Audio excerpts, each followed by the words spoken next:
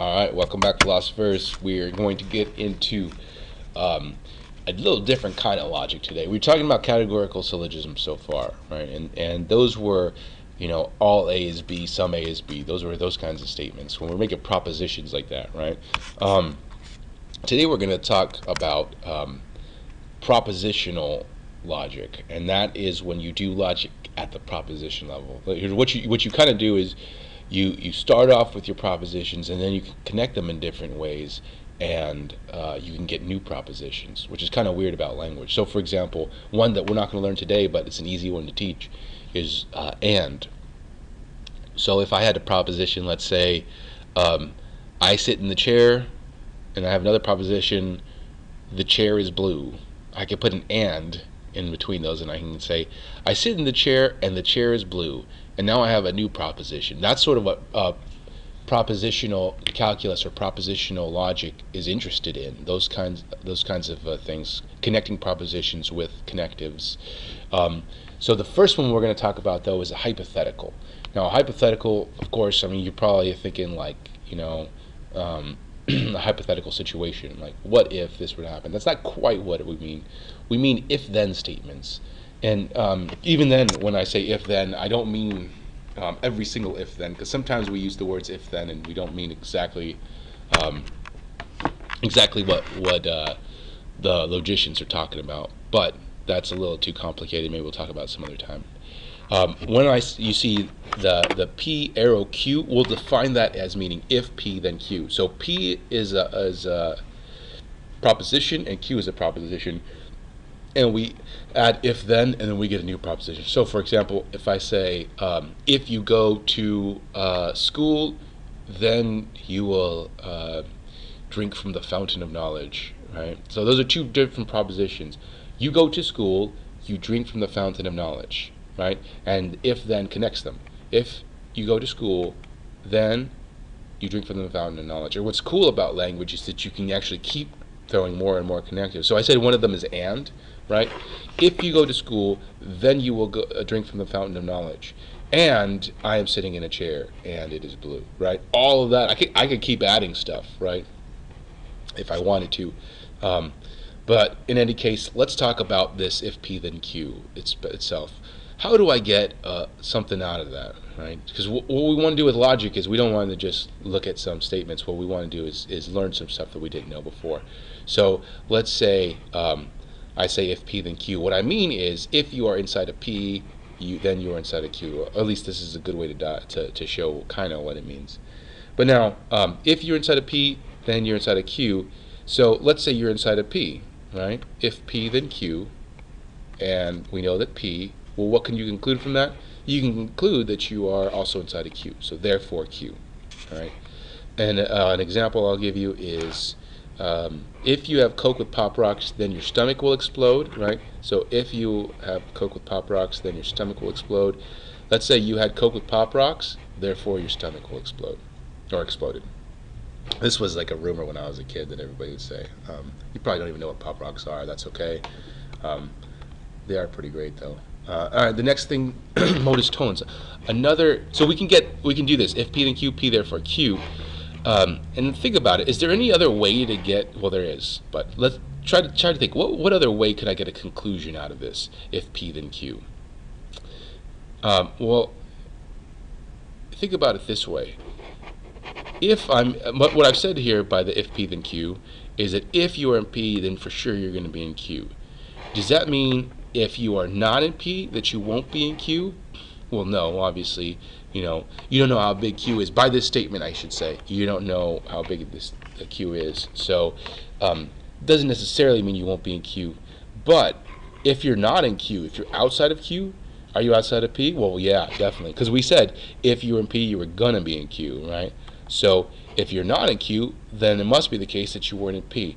This little guy right here, this tilde, that means not. All right. So the arrow means if then, the tilde means not. So if P then Q, not Q, therefore not P. Therefore you're not in P. By the way, there are other ways to symbolize these things, right?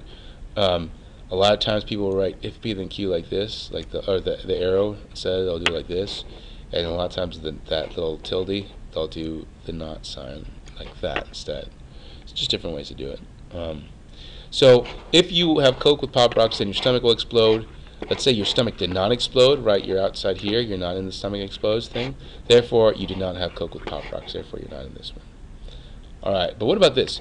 If you have Coke with Pop Rocks, then your stomach will explode. Your stomach exploded, therefore you had Coke with Pop Rocks. Does that make sense? Well, think about it.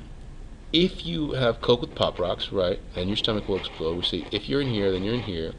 Your stomach exploded. Does that mean that your stomach exploded from Coke and Pop Rocks? Not necessarily, right? Maybe you swallowed a grenade. I don't know. There's the swallowing grenade box. I don't know. How else your stomach would explode? There's not too many ways, I guess. So what I'll do is I'll switch stomach will explode, or stomach exploded, right? I'll switch that with you consume sugar. If you have Coke with Pop Rocks, then you consume sugar. You consumed sugar, therefore you had Coke with Pop Rocks. Now clearly there's more than one way to consume sugar. The reason that this seems so convincing was because you couldn't think of very many ways for your stomach to explode, whereas here you could think of tons of ways to consume sugar. So what you can't do then in hypothetical syllogisms is you can't affirm the consequent. I should actually have it written out here, but let's do it real quick. So if P then Q, right?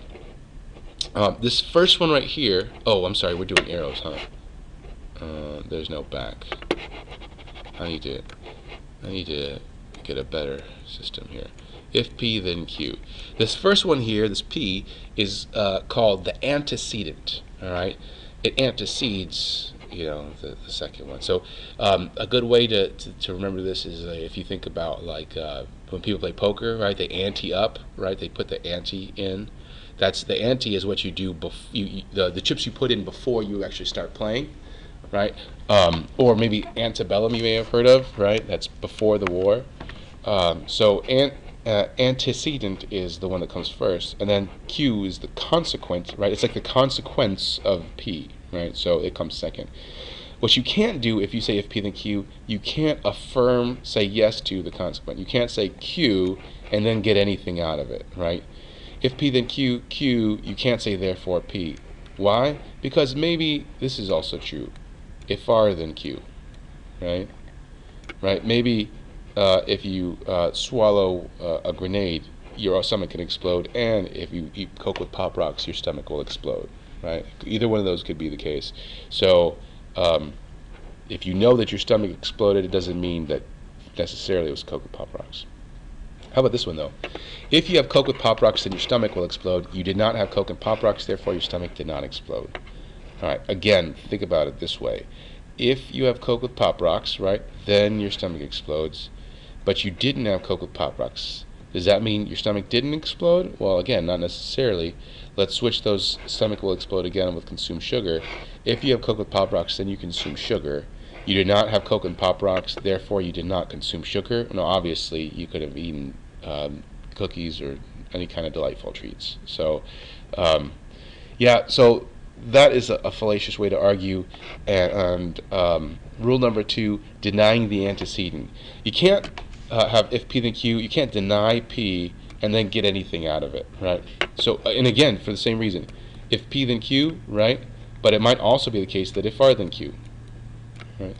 So, in other words, P is what's called, in this situation, P is what's called a sufficient condition, right?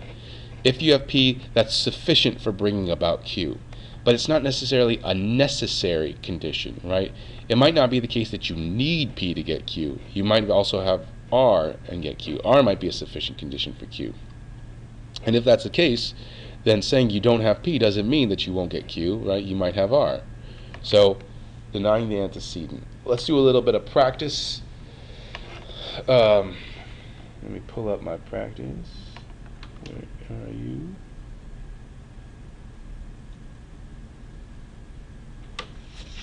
Alright, should be coming up any minute now. There you are.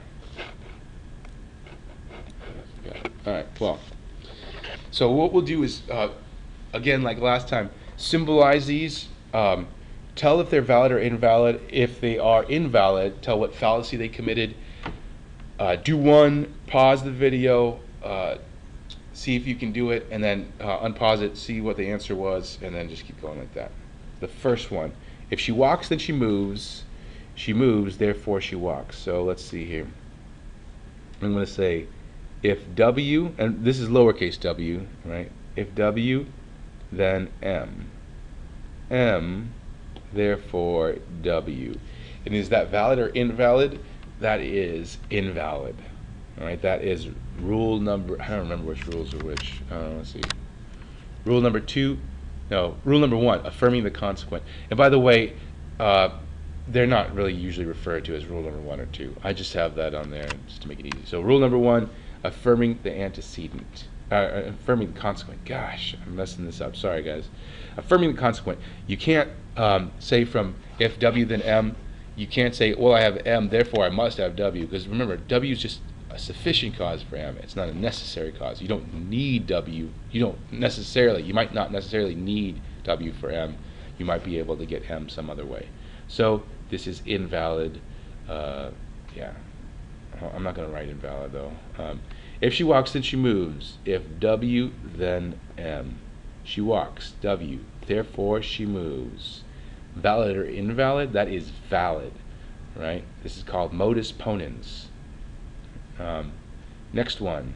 She walks and she moves. She does not move, therefore she does not walk. If W, then M. She does not move. Not the case that M. Therefore, it's not the case that she walks. Valid or invalid? That is valid, right? You're saying by this top one, if you have W, then you're gonna have M, right? You have to. If you have W, you have to have M. But so that means if you don't have M, you must not have had W, because if you did have that W, you would have had M, right? Next one. If she walks, then she moves. She does not walk, therefore she does not move. Valid or invalid? That is invalid. That is denying the antecedent, right? If W, then M. That doesn't mean W is the only way to get to M necessarily, right? So you can't say, well, we don't have W, therefore we don't have M. If there's a lamp in the living room, somebody turned it on. If, let's say, oh gosh, I hate it when it does that. If there's a lamp in the living room that somebody turned on in the living room, then somebody turned it on. So let's say if, oh, I forgot, sorry, lowercase. If L, then somebody turned it on. The lamp is not on. Gosh, stop doing it. Lamp is not on in the living room. Therefore, it's not the case that somebody turned it on. Valid or invalid? This is invalid. It's denying the antecedent. And you may wonder, though, I'm looking at this, how is it possible, right? If there is a lamp on, then somebody turned it on. If the lamp is not on, then nobody turned it on. It sounds like it makes sense, right? Yeah, but by what the first proposition says, it just says if there's a lamp on, then somebody turn it on. It doesn't say what happens if the lamp isn't on, right? So we're not as worried about that. And I mean, you might think of some other ways. Somebody may have turned it on, but I don't know, the light bulb was out. I'm not sure. If you come at 5 o'clock, I won't be ready. So if you come at 5, F, then I won't be ready, R. I'm not ready, R. Therefore, you must have come at 5 o'clock, F. Valid or invalid? That is invalid. This way, by the way, is the way I wrote it here. This is affirming the consequent. But the one you could actually do it this way. You could say, if 5 o'clock, then I will not be ready. Not R. Not R. Therefore, 5 o'clock. Now, when you look at it, it's actually the exact same thing in both of these cases, right? I have an R as my consequent here, and I've affirmed it here. Not R is my consequent here, and I've affirmed it here. So notice the not signs right there. Oh shoot, we've been doing tildes, huh? Dang, sorry guys. Yeah. So I think in like the more advanced logics, it seems like maybe I'm wrong on that, but Seems like they always use these little corners, so I apologize. So, but in any case, notice so the not becomes part of the consequence. What you have is, remember, something like this. Gosh, again I used the wrong symbol. If P then Q, P is a proposition, and it could be, right, it could be, you know, one little proposition, it could be two, it could be something like this. P and R, then Q, right? This whole thing is an antecedent, this whole thing is a consequent. So either way, it's going to be the same, you're going to get the same answer. I will buy a chocolate bar only if you pay. You paid, so I bought the chocolate bar. Think about this one. What do you think? How is this first one going to look? Because the first one doesn't say if then. If you buy a chocolate bar, then you will. If I buy a chocolate bar, then you will pay. So it's not in that format.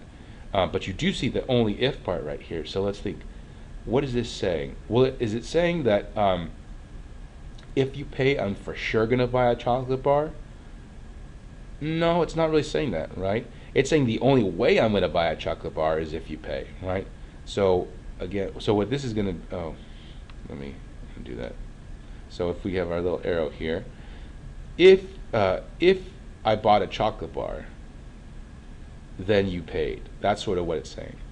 You paid, therefore I bought a chocolate bar, and this is invalid. This is affirming the consequence. I will not go swimming unless, oh, sorry, I'm sorry, let's go back and let's look at this. So only if you see P only if Q, that is a key to saying if P, then Q, all right? So I would definitely write that down and keep that at the ready, because sometimes you're going to see that, and it's going to be a little tricky. The next one, I will not go swimming unless a lifeguard is on duty. I didn't go swimming, thus you can conclude that there wasn't a lifeguard on duty. Sorry. Oh, Max Scherzer no hit last night. That's right. So I will not go swimming unless a lifeguard is on duty. Let's think about, what are we saying? Are we saying that if there's a lifeguard on duty, then I'm going to go swimming? No, not really, right? I didn't say that. What I said was that's the only way I'm going to go swimming is if there's a lifeguard. I'm not saying that I for sure will, right? So if I went swimming, then there was a lifeguard on duty, right? Or alternatively, you could say something like this. If it's not, oh, sorry, tildes. If it's not the case that the lifeguard is on duty, then it's not the case that I will go swimming. And in a second here, I'm going to show you why these are actually equal. These two things are equal. So if S, then L, right? I didn't go swimming. Gosh. I'm used to using those other ones, but if not S, therefore not L. This is denying the antecedent, so this is invalid, right? There might be more than one way to get to L. Looking at the other way that we could have done it, this way over here, if not L, then not S, I could say I didn't go swimming, right? Not S, therefore there wasn't a lifeguard, right? Not L. Now think about that. What happened here? I have a bunch of nots, so it might look a little tricky, but remember, this is the antecedent, this is the consequent, right? In fact, let's see, maybe we'll change colors here for you. Get all fancy. Oh, I didn't change colors. Alright, so this is the consequent, that whole thing. This is the consequent, right? Not S. So this affirms the consequence. It says yes to not S, right? And then I'm just going to go and, oh, that's not even the same color. Boo. Is this right? This is right? Yeah, there we go. So you can't affirm the consequent. And notice this is absolute. This is actually the this stuff right here is actually the opposite rule from this one over here. On this rule on the left, right, we denied the antecedent. Over here, we affirmed the consequent. I may have said that wrong last time. I apologize if it did. These words just so crazy. All right, but now let's look at why these two things are equivalent. Why are they equivalent? Well, think about it this way. Let me get a little box right here. If I say if S then L, and I say I don't have L, that I can conclude, I know from my rules, I conclude that I don't have S, right? So, looking at these two things right here, right? If S then L, then if I don't have L, I won't have S, right? Which is the same thing as saying if I don't have L, then I won't have S, right? So as long as you have this one up here, you will have this one down here, right? If you don't have L, you won't have S. That's why these two things are equivalent. Because if you say if S then L, that's the same thing that's saying that if you didn't have L, then you wouldn't have S, which is this right here. That's why these two things are equivalent. Another thing to notice is, let's change colors again, this word unless. What does unless mean? Well, unless can be translated in one of two ways, right? I will not go swimming unless a lifeguard is on duty. I could say if I went swimming, then the lifeguard's on duty. So you see, and of course you see this little like knot right here, right? So, but I didn't say not S, right? So it's kind of like what you're given is like a not, if not swimming, not swimming unless L, right? Not S unless L. Sorry, this is, need more space. Not S unless L. If you get something like that, that means that if S, then L, right? Again, I would write that down. If you see not S unless L, that means if S, then L. Excuse me. The library is open, and I told you I would study only if the library is open, so it looks like I am going to study. If L, wait, the library is open. No, that's not an if-then statement. The library is open is a statement, though. L, library is open. And I told you I would study S only if the library is open. Only if L. Now, do you remember up here what we said only if means? I think it's somewhere up here. Yeah, here it is, right here. P only if Q means if P then Q. So S only if L is the same as saying if S then L. If I'm studying, then the library is open. The library is open, therefore I'm studying, right? Obviously, this is affirming the consequent. This is invalid. And it may look a little tricky at first, but remember what you're saying is not that you will study if the library is open, that just the only way you're going to study is if the library is open. And if somebody says, hey, the library is open, that doesn't mean you have to go study, right? He didn't say that. If my dog continues to eat 2 treats a day in addition to his food, then he will gain too much weight. All right, so if, let's see, eat, then too much weight. If he gains too much weight, W, then it's unhealthy for him, U. So if he eats 2 treats a day in addition to his food, then it will be unhealthy for him, therefore U. Now that doesn't look anything like what we've seen so far. Is it valid or invalid? Well, let's see. Let's say you have if E then W, right? Or that's what we said was true. Let's assume that you have E, right? So we're going to assume E. If you have E, if E then W, assume E. Let's even say right over here. Say provisionally assume, PA. Provisionally assume the E. Let's say for the sake of argument, E. Then what's going to happen? Well, you're going to get W, right? Therefore W. And now we also said if W then U is true, right? You have W right here. Where is it? You have right here. And you have if W then U, so then you have U, right? So if you have E, right, we already said we have this, if E then W and if W then U. So if you have E, then you will have U, right? So if you have E, then you will have U, and that's the same as this right here. So this is a valid way to argue. It's not, we don't call it modus ponens or bonus tollens or anything like that. Well, I guess these terms are getting too big, so let's just forget about the terms. But yeah, just know like you can do that with the if-thens, and that's it for this practice. Adios.